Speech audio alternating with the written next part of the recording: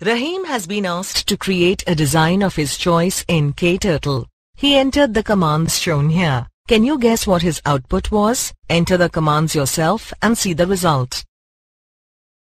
First of all, let us open KTurtle by double-clicking the KTurtle icon on the desktop.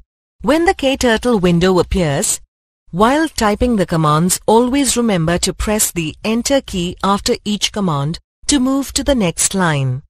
The first command would be Reset command. This command clears the KTurtle screen.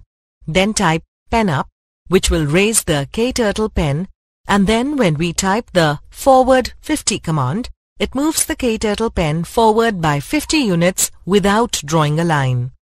Next, to put the KTurtle pen down, we type the Pen Down command. Then repeat space 5 space, open bracket, command will make the for loop inside the set of curly brackets to be repeated 5 times.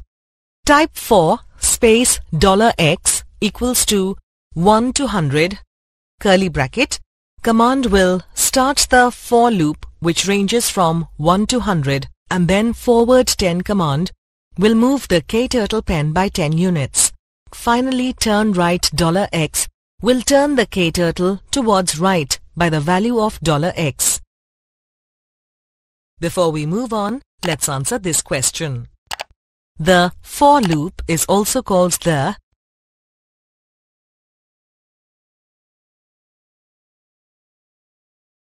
Now when the value of $x becomes more than 100, the computer makes the pen exit the loop. Type curly bracket close to close the for loop. Next, the turn right 60 command turns KTurtle pen right by 60 degrees. Type curly bracket close to end the repeat command. Now you can see that after doing this 5 times, the pen of the KTurtle should go to the position 0, 0 on the canvas. For this, type the command go to 0, 0. Let us now run the program by clicking the Run button on the toolbar.